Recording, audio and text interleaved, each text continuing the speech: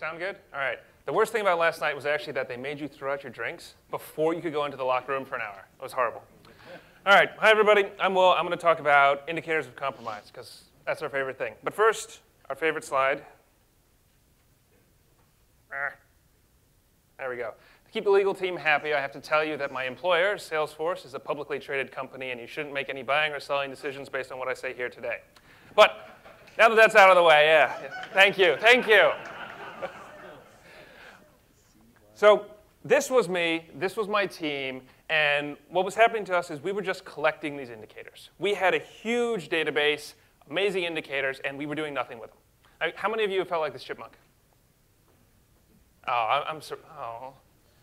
Yeah, so you're collecting the indicators. You think they're great indicators, but you don't do anything with them. So what we did was we wrote Overlord, and we call it Overlord because it is all-encompassing. All right. All-encompassing, so it's going to cover all of our environments, and it's going to do automated indicator searching. What I mean by automated indicator searching is it's not in response to an incident. So when you find an incident, you're not actually going out and looking for the indicators. It's in the background, 24/7, always looking for indicators. And it does also this nifty thing, historical look back. So when we get a new report coming in from a trusted third party that says, hey, these indicators are bad, this is APT1, this is APT2, we need to go do the searches. All of this is automated with Overlord. It's going to do, all we do is we put them into the database and we'll do the historical look back. Multiple environments. Salesforce is a really big company. We buy a lot of companies, and what happens there is you get a lot of separate environments. And so Overlord is going to work in all those separate environments. Works nicely. And of course, last but not least, it actually works. So we've actually caught our red team using Overlord. It's kind of amazing that it actually caught the red team. But they made a couple mistakes, and we caught them using Overlord. We wouldn't have seen them otherwise. So who am I? Well, obviously, I'm not a basketball player, right? Too short? I'm a security researcher, hopefully a couple South Park fans out here. I focus in automation, so trying to automate myself out of a job. I do incident response when I need to, so whenever the CSIRT needs to escalate something to me, I'll help out. And then, of course, all the hunting and thready threats, et cetera, all the fun stuff, right? So let's start with a brief roadmap, what I'm going to cover. I'm going to go over the problem and then talk about the goals, the way we saw the goals. So as Ishmael was talking about, this is a very specific solution to our problem. So our goals may be different than what everybody else was, but these were our goals. Then I'm going to do a deep dive into Overlord, talk about how it was built and all of the methodology that went into the different components of it. And then we're going to do a demo. And because of how awesome SANS is, it's all recorded, so it will work, theoretically. Cool. So problem statement. We're like cats. We like to get stuck, right? It's the indicator firehose. Number one on the list of problems is always the indicator firehose. Everybody's got indicators to give us. Everyone claims they're good, and it's a fire hose. There's nothing that, you can't describe it by anything else. It's a fire hose of, some people might call it fecal matter, but it's a fire hose nonetheless. And then once you get that fire hose, you have to deal with the complexities of volume. You have to deal with how to store it, how you can't take all those indicators you get and you can't throw them at Splunk. You can't throw them at Sumo Logic. It's going to crash the whole system, right? Then you got to have backups of all this. You have to have a case management system that can handle all of these alerts. It's a mess. And what happens is you end up feeling like that guy. I don't know if you guys can see it. There's a poor little guy right there. He's surfing his wave of indicators. And he's going to have a bad time. Up next on our list of problems is consistency across sources. So the fun part about this is, how many of you have blocked Google? Right? Yeah, there we go! The indicators are coming in. You know it's a good source. You're excited about them. You really want to do something with them, and then all of a sudden you block Google. I'm like, come on. How did that happen? I mean, that has happened to us. And then, in addition to that, you got to deal with all the source types. So you have all these atomic indicators, right? You got IPs, you got hashes, you got certs, and then you got behavioral indicators coming in as well. You know, a little bit of, say they should be hitting this IP with this cert for it to be bad, otherwise it's good. It's just a complete mess. Oh. And then competing priorities. So one of the problems with being on the threat intel team is that whenever there's an incident, it gets escalated to you. And you have to help out when there's an actual fire. And you can't just sit there going through all of the feeds and analyzing all the feeds and trying to figure out what's good, what's bad. That's not a good use of your time. You actually have to go and fight the fires. So, goals. Got to remove the human.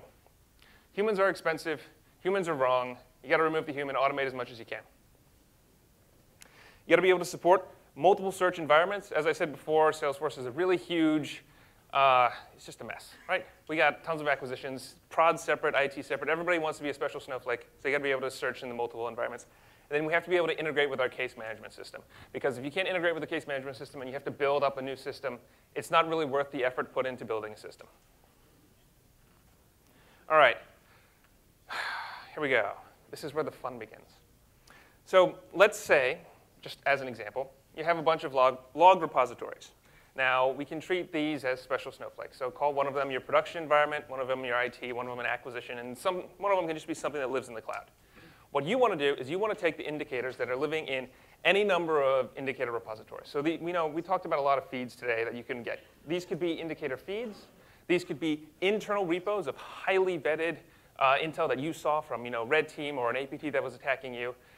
These are your feeds, these are your repositories. And what you want to do is you want to take those indicators and you want to say, where do I see those in my network? Where do I see those in my hosts? So I'm going to say a bad word here, which is in the ideal environment, these should all be one, right? But we don't live in an ideal world. We live in a world where everything is separate. Nothing works as it should work. So real world, we got to design a searcher for each one of these things.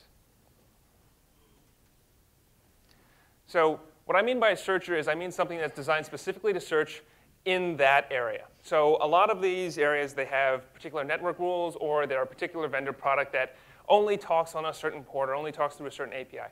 So to make this really simple and really easy to implement, we wrote one particular searcher for each one of these products.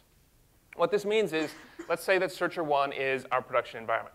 Searcher 1 is designed to only search in the production environment, which makes it really slim, very nimble, and it's really easy just to write another one that searches in area B, right? So area B could be IT. You change the components that you need to change, but you don't have to rewrite the entire searcher. All right. Next up on this is what we're going to call extractors. You can think of these as really fancy parsers. All they're going to do is they're going to take the information from the repository, indicator repository. They're going to parse it into the format that's needed for each one of the searchers, and they're going to send it off to the searcher. There we go. Mess of spider webs.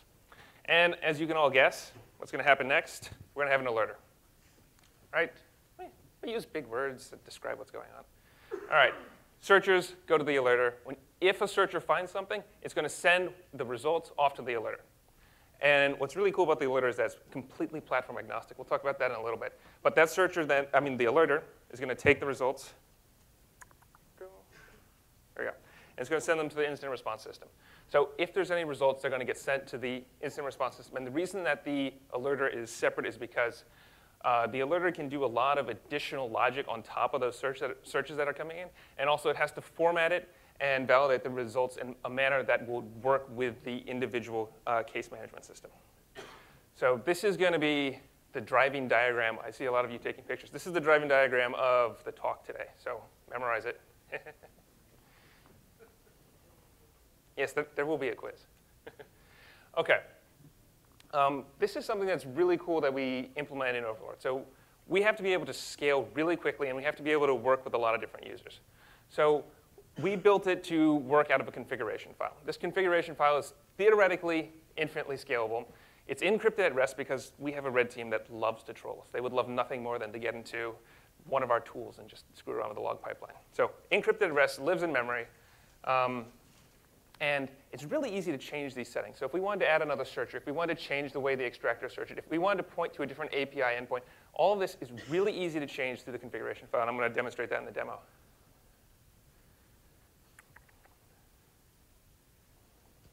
And then it's got this nifty object-oriented hierarchy. So it allows us to create sub-searchers or a sub-extractor so that we can create a complex tree that will result in really quick results. So a good example is going to be shown in the demo is that you have a searcher. The searcher is not just going to search the entire Splunk index. It's going to dive down and search on a particular source type or a particular index, which will result in alerts coming back right away. Modularity. So of course, this is the theme here, is that we've got security everywhere and we've got a bunch of different environments. So it's got to be able to live in disparate home environments, whether that's on the public internet, whether that's going to be inside IT, inside production. It could have to cross boundaries, and we need it to be encrypted when it crosses. So in this case, we use SSL v3, And that's just because one of the APIs we were using at the time of implementation could only support SSL v3. So we're going to hit the lowest common denominator there. And transmission validation. So what happens is each one of these modules has the capability of validating the data that's coming in. So we're using an individual cert. So the alerter uses a cert, the searcher uses a cert, and the extractor uses its own cert so that you can transport between the different boundaries without fear of red team screwing with it. And then it does the transmission validation to make certain nothing got screwed within transit. All right, the extractor. Much like a cat in the bed, it's pretty easy just to extract the indicators from the repository. You're going to retrieve the indicators. You're going to format the indicators. You're going to send them off to the searcher. And what the extractor also does is it's going to control the historical lookback. So because it's reaching into the repository and pulling out the indicators, it's going to say, these are the new indicators that you need to do the historical searches for.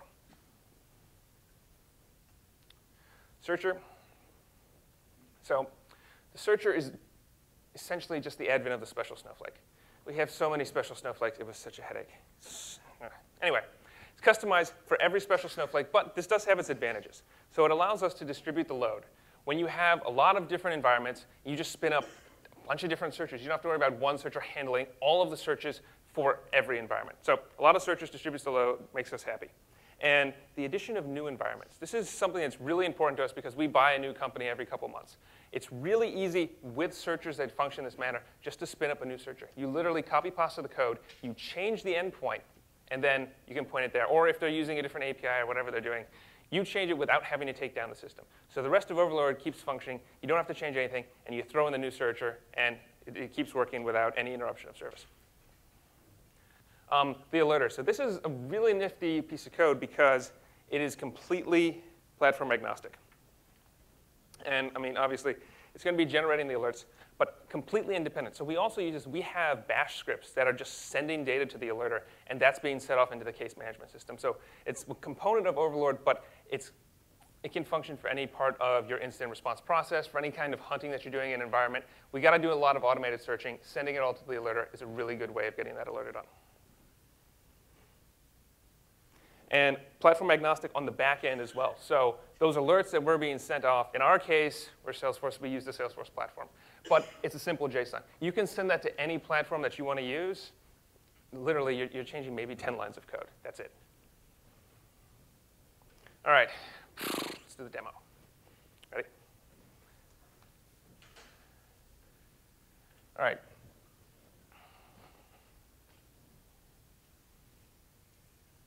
So here's the demo. What we're going to see here is I'm going to get an indicator. Let's say I get an indicator from one of my friends. And I'm going to open up this file. This is going to pretend to be the repository file. So instead of actually talking to a repository, we just wrote a text file here. And we can see the big box here. That's what we care about. That's the indicator. That's the type. It's the status. And it's the date. The rest of the stuff is just metadata about who created it, when they created it, and why. And that's all going to get transferred through, but we don't need it for the demo. So what you see me doing here is I'm going in and I'm adding in my IP. So for the demo, I did some malicious activity between these two indicators. So I've added my new indicator to the repository. And what I'm going to do is I'm going to run the alerter. So the alerter is going to take in 4 arguments. It's going to take in username, password, the environment, which is going to be dev for the demo, and then the private key to encrypt and decrypt the configuration file. So we're going to give this a run. And everything runs beautifully because it's a demo. Next up, so we've already added the file to the repository. We've already got the alerter running and waiting for feedback. What we need to do is we need to get into the configuration file and make sure the configuration file for the for Overlord is ready to run. So to do that, we just put in edit config, and we pop. Now this is the demo version, so a lot of stuff's been redacted, so you guys can't log into our system. Nobody would do that, right? So up at the top, we see this is the first object here. This is going to be the extractor.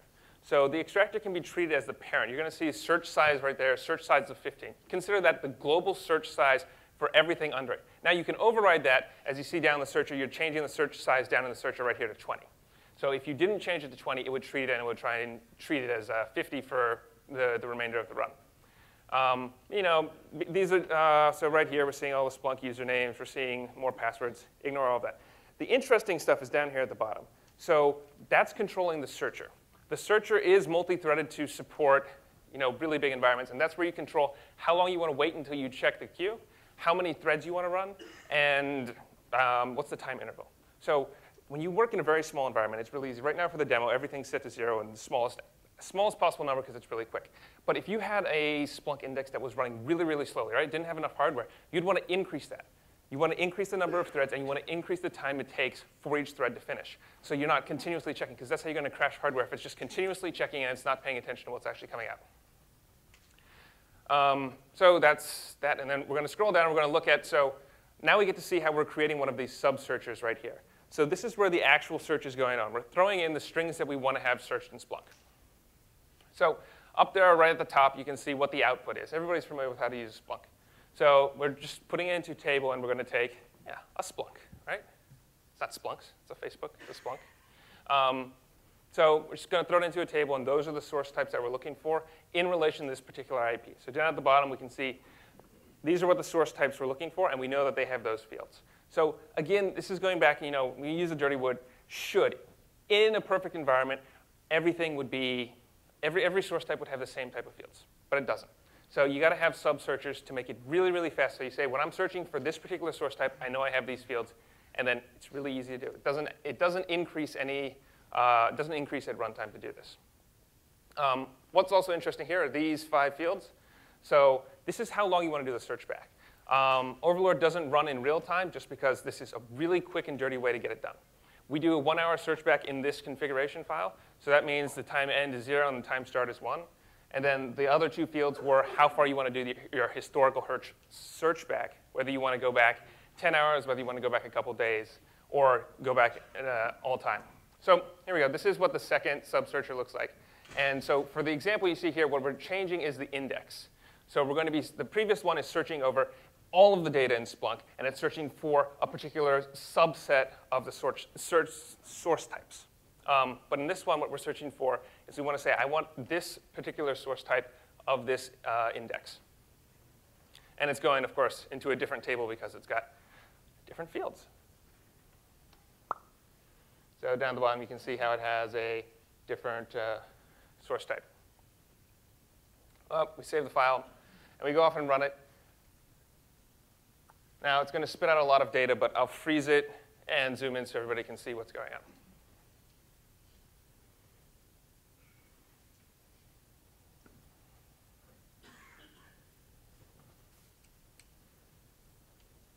Cool. So we got tail up, and this is the first thing that comes spitting out. It says that it has managed to encrypt the new file, and it's found a valid extractor and a valid searcher. So what it does is first it encrypts the config, and then it's going to unencrypt it to actually read it. But it goes in there, it's found the searcher, and it found the extractor, which means that there was nothing wrong with how we wrote the configuration file. Next up, this is the extractor. It's going through, it's connecting out to the repository, in this case, the text file, and it's pulling out all of those indicators, and it's parsing them, and it's sending them off to the searcher. So it says, it extracted 2 indicators, it made 1 search, and then now it's going to be sending them off to the searcher. Up next, so the searcher is going to receive the files, and it's going to run the searches. And this is straight output from Splunk, which is I found 10 results. And then the other, so it ran 2 searches, one for that first IP, the 29, and the other for the 28. So it found 0 for 28 and 10 for, or no, the second one was for the different index. So this is very interesting. So we put in 2 indicators, and we're coming back here. These are 2 separate alerts. So the first one, this first field right here, this is just the results file. So Splunk's going to say, hey, we found it, all of these fields, this is what the table looks like. Base 64 encoded, that's just going to be sent up as a CSV. But what's interesting is that it split out the 2 indicators. It ran 1 search, but it's going to split out the 2 indicators. Top one we see is the 29, and the bottom we see is the 28. So it's separating, it's pulling apart the file that was returned by Splunk, and it's parsing it into 2 separate results, which is just being sent. So this is a big JSON blob. And down here at the bottom on both of them, you see these are all the fields that came out of the repository. So this is the who made it, the when they made it, the why they made it, and all of it, beautiful JSON sent straight off to the alerter. So this is the alerter. It's got the valid connection, and all the data is coming in. So first thing that the alerter does is it's going to actually look at the message. It's got to make sure the length, everything matches up with what it's expecting to receive from the searcher. And then down to the very, very last line is it verified it using the signature that's on file. So every user has their own public-private key, and the alerter keeps track of that. So now what we see happening is this is the alerter interacting with the platform, takes the JSON, and it's adding it, it's creating the object and putting it into the queue. Over here, we see success. The alert was created with ID that. We can take that ID and we can just throw it into the browser on the instance where you're using it, or we can pretend that we're the incident response team and just open up the queue, refresh it, and they're already there. So just this is what the alert looks like if you were CSERT on the receiving end of one of these. So down here at the bottom, you see the account name. In this case, it was all local. It was IT environment. Subject is which indicator and where you found it. And then the description, that's all the data that was carried over from the repository so that any handler can actually have some context about why they're actually seeing this alert and why they should care. Cool. Go back to the slides.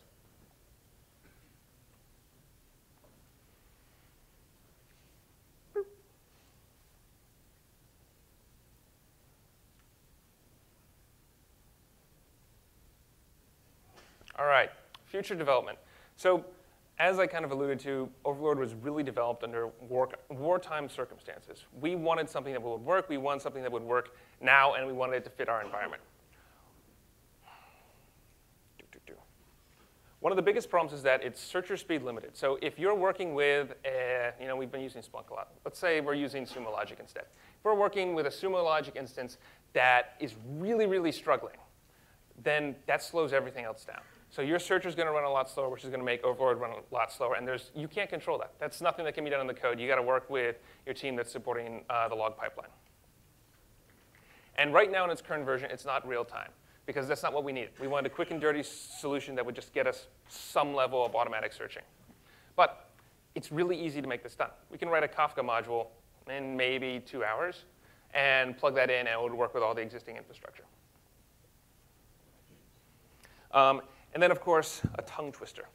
Extractor abstraction, which is, there were 2 of them, right? So there was a separate one for every single indicator repository, and that's unnecessary.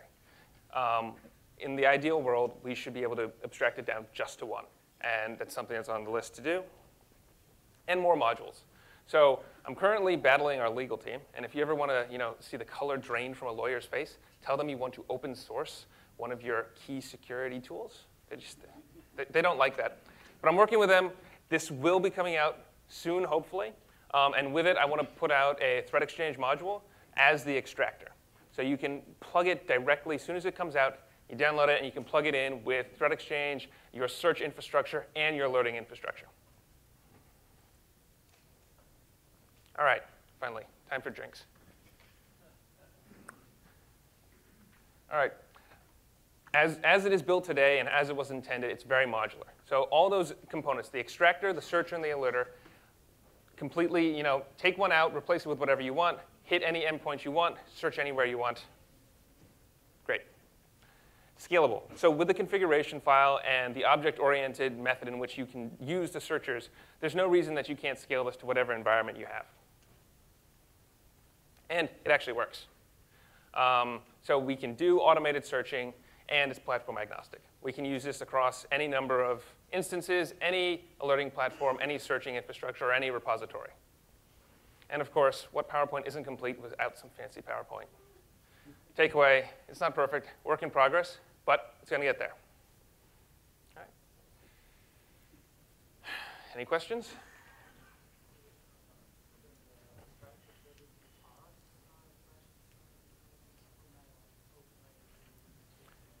So it can.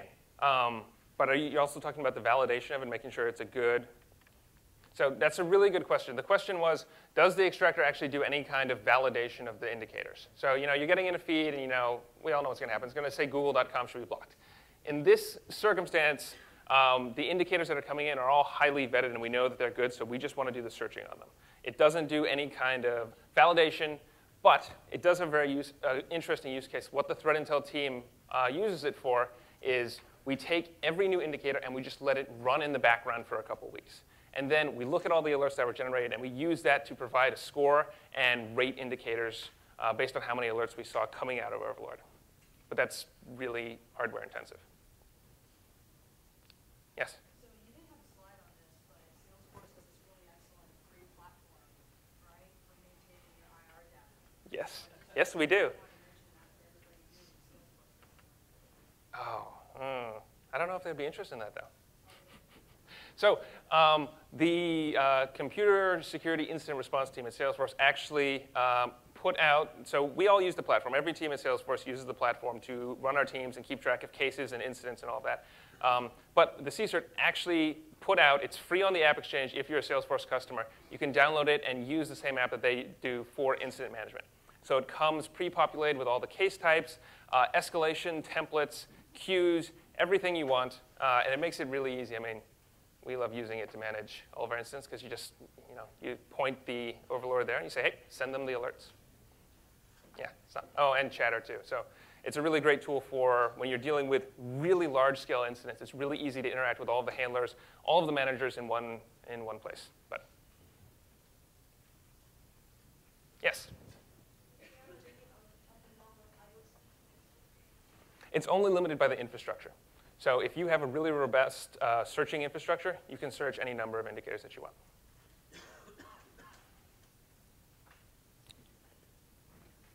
Yep? What's the IOC life cycle? Do you age out any IOCs, or do you always searching for? No, we age them out. Oh, yeah.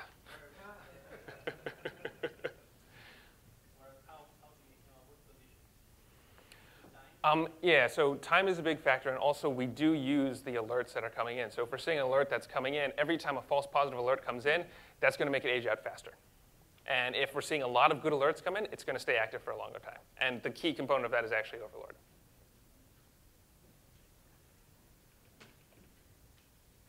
All right, no more questions? Yep.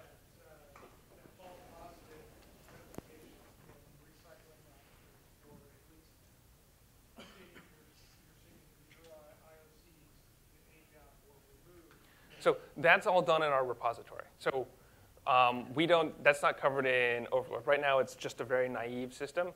But there's no reason that you can't have that alerter send that data back to the repository. And if you have a repository that's capable of receiving the information about the alert, there's no reason that it can't mark the alert and then cause the age out to happen faster within the repository. Yes. Oh, yeah. Oh, no. How tall are you, and does it help you find indicators faster? Yes, it does. It does. How tall are you? No. I'm not doing that. You can buy me drinks tonight.